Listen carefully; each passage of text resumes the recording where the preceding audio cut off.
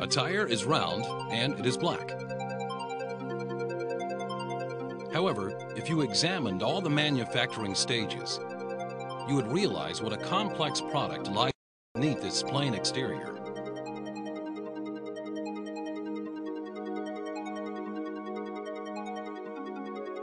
In actual fact, leaving the natural and synthetic rubbers aside, more than 200 different materials are combined to manufacture the tire that we know so well.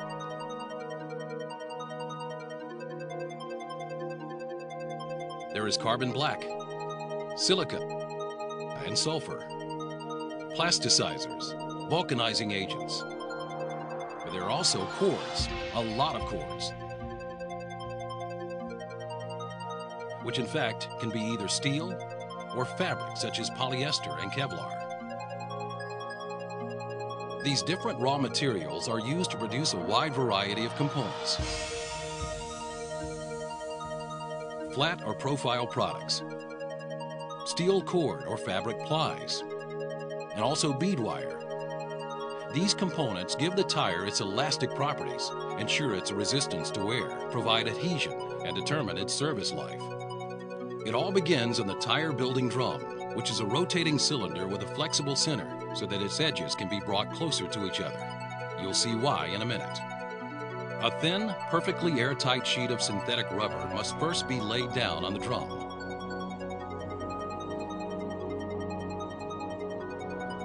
This will act as an inner tube inside the finished tire. The second layer is called the casing ply. Why? Because it contains the framework of parallel fabric cord, which we call the casing.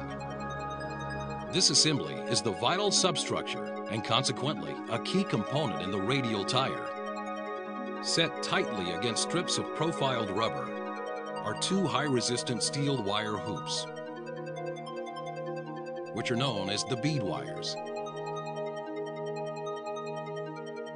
They hold the tire firmly on its rim.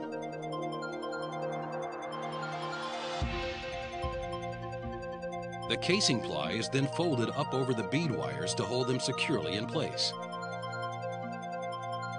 Other components are added with the same degree of accuracy. Some tires have dozens of them. But don't worry, we'll not describe them all in detail. However, take a look at the sidewalls. They are made of rubber, both flexible and tough, to protect the tire from side impact. Then, by inflating the central part of the drum, its edges are brought closer to each other.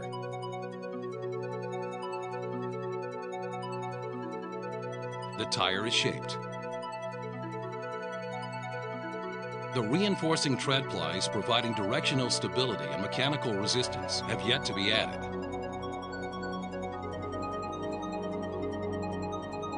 Fine but highly resistant steel cord strengthens these plies. Being laid crosswise to the casing ply, it forms shape-retaining triangles.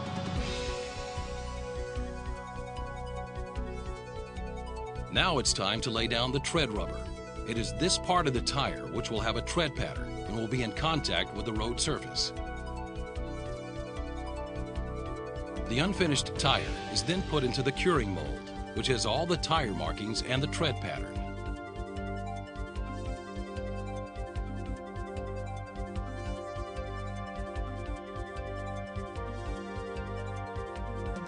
A curing bladder filled with hot pressurized water forces the rubber back into the mold cavities.